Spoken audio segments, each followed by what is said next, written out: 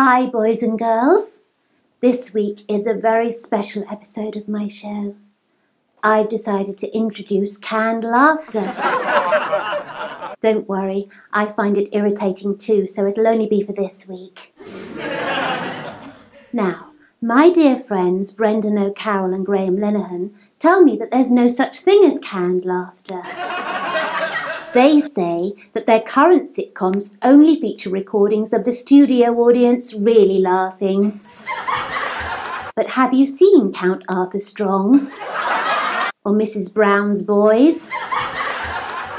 If the studio audiences really laughed at any point during either of those shows, it must have been under duress, or under the influence of some strong psychoactive substances.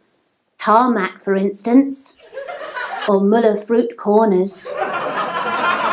Don't you find that watching a sitcom with a laughter track makes you feel like the victim of a cattle prod, being induced to laugh? See what I mean?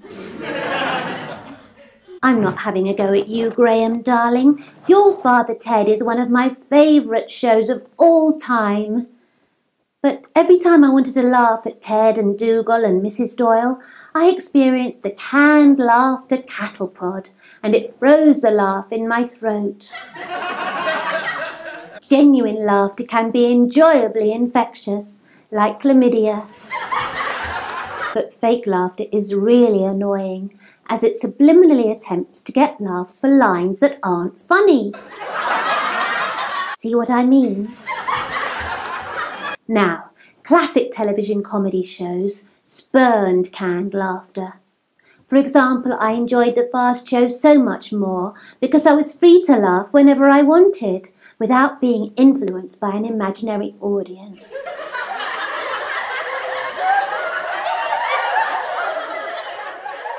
Actually, I suppose I can see one benefit to canned laughter. That those people who watch programmes like Count Arthur Strong and Country File probably appreciate some guidance as to when they should laugh. But that's not for you, boys and girls, and it's not for me.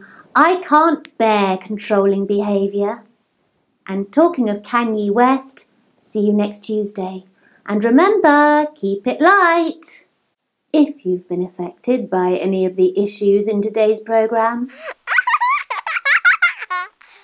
Hope the rest of you enjoyed this week's show. Leave a comment down below.